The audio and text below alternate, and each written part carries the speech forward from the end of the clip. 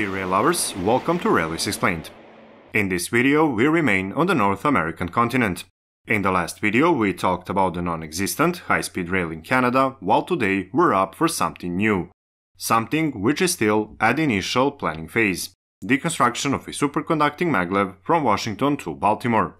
This maglev system was developed by the Central Japan Railway Company and the Railway Technical Research Institute, and it is branded as Chuo Shinkansen.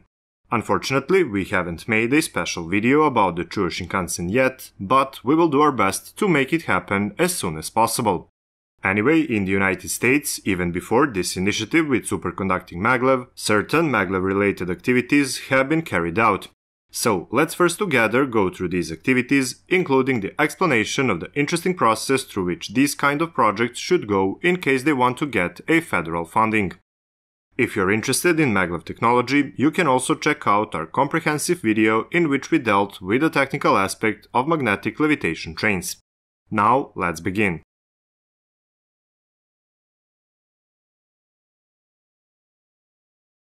The National Maglev Initiative was established under the Intermodal Surface Transportation Efficiency Act of 1991. In 1994, the Maryland Transit Administration prepared the Baltimore-Washington Corridor Maglev Feasibility Study to assess the feasibility of maglev between the two cities.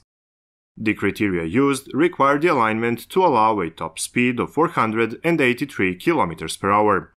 The study concluded that a maglev system was feasible, and in addition, alignment and station options for such a system were identified. Subsequently, the Transportation Equity Act for the 21st Century of 1998 established the Maglev Deployment Program, with the purpose of demonstrating the use of maglev system. Through a nationwide competition, FRA selected 7 states, including Maryland, to receive grants for pre-construction planning. Let's now discuss the administration and procedure. All projects that require federal funding or federal permits must go through the so-called NEPA process. The National Environmental Policy Act of 1969 created the process that federal agencies follow in order to analyze the potential consequences of proposed projects on the human environment, engage the public, and document the analysis to ensure informed decision-making. Compliance with NEPA includes preparation of an environmental impact statement. The main step here is the preparation of the draft environmental impact statement with elaboration of the selected project alternatives from various points of view and which need to be available to the public for review and comments. The preparation of a final environmental impact statement incorporates and addresses relevant comments from the public hearing and identifies the preferred alternative. Based on the environmental impact statement and the public comments, a federal agency may issue a record of decision for further project continuation and detailed engineering elaboration through detailed designs. And yes, this process can take a very long time. Okay, let's continue with the Maglev Deployment Program. In 2001, the projects proposed by the 7 states were considered in the Programmatic Environmental Impact Statement. The Maryland-Baltimore project was selected for continued evaluation and initial project development, including engineering design and analysis. Following the selection of the Maryland project, FRA prepared a draft environmental impact statement in 2003 for a demonstration project linking downtown Baltimore, Baltimore-Washington International Marshall Airport, and Union Station in Washington, D.C. The criteria used included attaining a minimum top speed of 420 km per hour. The 2001 Programmatic Environmental Impact Statement and 2003 Draft Environmental Impact Statement even considered German Transrapid technology, which works on the principle of electromagnetic suspension. The first commercial implementation of this technology was the Shanghai Maglev when it was put into operation in December 2002. We have also made a special video dedicated to all commercial maglev lines in the world, and if you're curious, take a look. Anyway, FRA and MTA published a final environmental impact statement in 2007, however, FRA did not issue a second record of decision, and the project was not advanced further. We did not manage to find any precise reason as why this happened, so if anyone is familiar with the topic, let us know in the comments. And now let's move on to the Superconducting Maglev Initiative, which was launched in 2015 from a much more comprehensive point of view.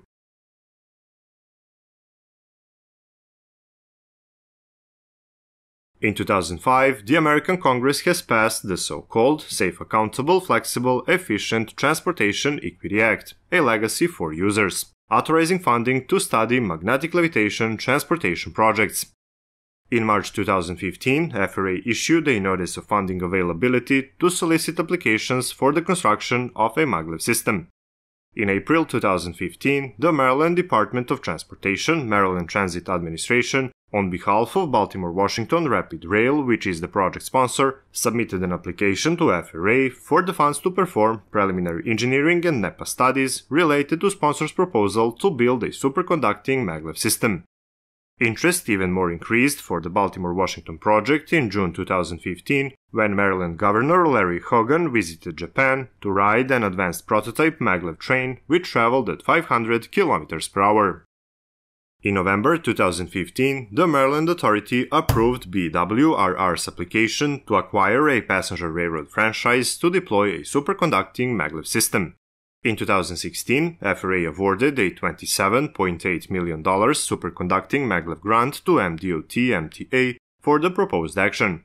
The project proposal includes the construction and operation of a superconducting Maglev system on a grade-separated fixed guideway powered by magnetic forces. The entire superconducting Maglev system, from guideway geometry, tunnel configuration, power requirements, vehicle design, train control system, and other features, needs to be designed to operate at a maximum speed of 500 km per hour. At this speed, superconducting Maglev would be capable of 15-minute travel between Baltimore and Washington. The project includes 2 terminal stations in Washington, D.C. and Baltimore, and 1 intermediate station at the BWI Marshall Airport. The system also requires additional facilities, including 1 trainset maintenance facility, 2 maintenance of way facilities, and other various smaller facilities. The 15-minute run time associated with 500 km per hour provides travelers in the Baltimore-Washington region an option that is approximately 2 times faster than the current fastest option, and with a service frequency to provide substantial new travel capacity. In addition, the substantially short time may divert a segment of travelers in the Baltimore-Washington region from traveling by automobile and is expected to help reduce road congestion. We need to mention that JR Central and its predecessor, Japan National Railways, have been researching and developing superconducting Maglev technology for over 50 years. The decades of testing and empirical research have enabled JR Central to develop commercial specifications, including operating speeds and corresponding design criteria for optimal performance of superconducting Maglev technology. Based on the testing and research, JR Central has found that a speed of 500 km per hour is the maximum operating speed for optimal performance. Let's now talk about the project needs, i.e., what transportation issues superconducting Maglev needs to address.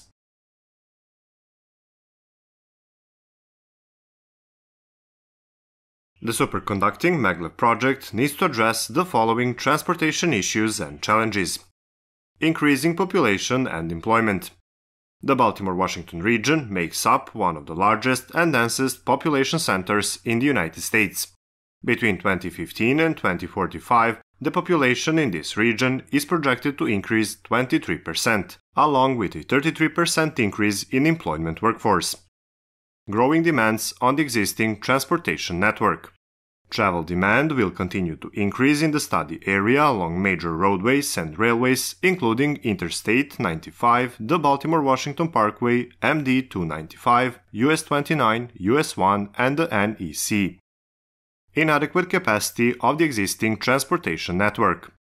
All of the major roadway corridors between Baltimore and Washington, D.C. include roadway segments that operate at level of service with heavy or severe congestion during AM and PM peak hours. Increasing travel times. According to the 2015 Maryland State Highway Mobility Report, 14 of the 30 most unreliable roadway segments in Maryland are located between Baltimore and Washington, D.C.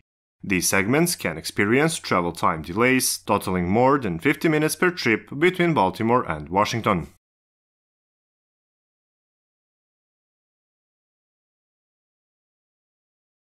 The project study area for the superconducting Maglev project is roughly bound by I-95 on the west and by the former Washington-Baltimore and Annapolis Electric Railroad alignment on the east. It spans approximately 14 miles north to south and 10 miles east to west. According to the final preliminary alternatives screening report from January 2018, 14 alternatives were identified, which include 1 no-build alternative and 13 build alternatives with different alignments. Initial alignments generally follow the existing transportation corridors between Washington, D.C. and Baltimore. We will not talk about all the alternatives as it would make this video too long, but we could for example talk about the process of how the main actors in this process came up with 3 of these alternatives. On the screen you can see the table that contains descriptions of all the alignments and the no-build alternative. These 14 alternatives went through 2 levels of analysis. Screening Level 1 consisted of a fatal flaw analysis to identify alignments that meet the geometric requirements necessary to achieve and maintain optimal operating speed of the superconducting Maglev technology. If an alignment was found to have inadequate geometry, FRA and MDOT eliminated it from further consideration in the screening process.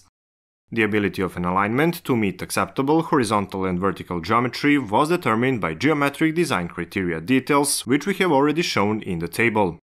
As you can see on the screen, alignment A, which runs parallel to I-95, does not meet the geometry requirements of curve radius restrictions and is therefore not retained for further analysis. While, for example, for alignment I-1 Amtrak modified to Washington, Baltimore and Annapolis, does not impact federal lands, but crosses the existing Amtrak rails and need to be analyzed further in screening 2. In addition to the no-build alternative, FRA and MDOT advanced 7 of the initial alignments to screening level 2. In screening level 2, FRA and MDOT applied the screening criteria based on the feedback from governmental agencies and the public concerns related to environmental and socioeconomic factors. For example, impact on residential properties and community resources or construction feasibility of an alignment. In the context, does the proposed alignment require crossing the existing Amtrak rail operations? According to the results of the screening level 2, for example, alignment G has a high potential impact on residential properties and a high potential impact on parks, and it was not selected for further analysis. Based on the results of the screening level 2 and the review of the public comments, FRA and MDOT recommended that alignments J and J1 be carried forward for further engineering development and environmental evaluation. Both build alternatives generally follow a common route and the Baltimore-Washington Parkway. Build alternative J is on the east side of the BWP and build alternative J1 is on the west side of the BWP. In draft environmental impact statement, these 2 alternatives are further developed depending on the position of the stations and ancillary facilities. For example, there are 2 options for the Baltimore area station, Cherry Hill and Camden Yards. The build alternatives J, BWP East are a combination of a tunnel section and a viaduct. This alternative extends 33 to 36 miles end to end depending upon which Baltimore station option is selected, and would average approximately 75% or 25 to 27 miles of a tunnel and 25% or 8 to 9 miles of a viaduct. The proposed alignment would be in a tunnel under Washington, D.C. from the newly constructed station near Mount Vernon Square to east of the Capitol Beltway. After crossing under the Capitol Beltway, the guideway would transition from a tunnel to a viaduct on the east side of the BWP between the NASA Goddard Space Flight Center overpass and Beaver Dam Road. A portal structure would transition the guideway between the tunnel and the viaduct. Alternative would generally follow the east side of the BWP travel lanes on viaduct through federal lands before returning to a tunnel on Fort George G. Meade. Guideway would then continue north in a tunnel toward a newly constructed underground BWI Marshall Airport Station. North of the airport, Guideway would continue in a tunnel to Baltimore and the newly constructed station. The build alternatives J1 BWP West alignments is a combination of a tunnel sections and viaduct 2. BWP West alternative would range in length approximately 33 to 36 miles depending on the Baltimore station option selected, and would average approximately 83% of a tunnel and 17% of a viaduct. Similar to BWP East, the BWP West would be in a tunnel under Washington, D.C. from the newly constructed station towards the Capitol Beltway. The guideway would transition to a viaduct, but unlike BWP East, BWP West would align on the west side of the BWP between the NASA facility overpass and Beaver Dam Road. BWP West would generally follow the west side of the BWP on a viaduct, then continue on a viaduct adjacent to residential developments in South Laurel. The guideway would transition to a tunnel south of Maryland City and turn east towards a newly constructed independent underground BWI Marshall Airport Station. The guideway would continue in a tunnel to Baltimore and newly constructed Independence Station. The project sponsor's proposal and recommended preferred end-to-end configuration is the Build Alternatives J alignment with Cherry Hill as the North Terminus Station and train maintenance facility in west part of the Beltsville Agricultural Research Center. BWRR favors this alternative for its shorter construction, ability to avoid and mitigate impacts, and lower construction and operating costs. BWRR believes that this alternative will be the least impact and lowest cost to construct, operate, and maintain, while also providing the earliest start to revenue service.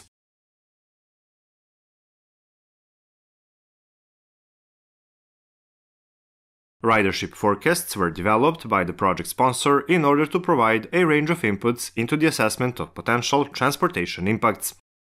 Forecast-related data is provided for the years 2030 as the opening year and 2045 as the horizon year by Baltimore Station scenario.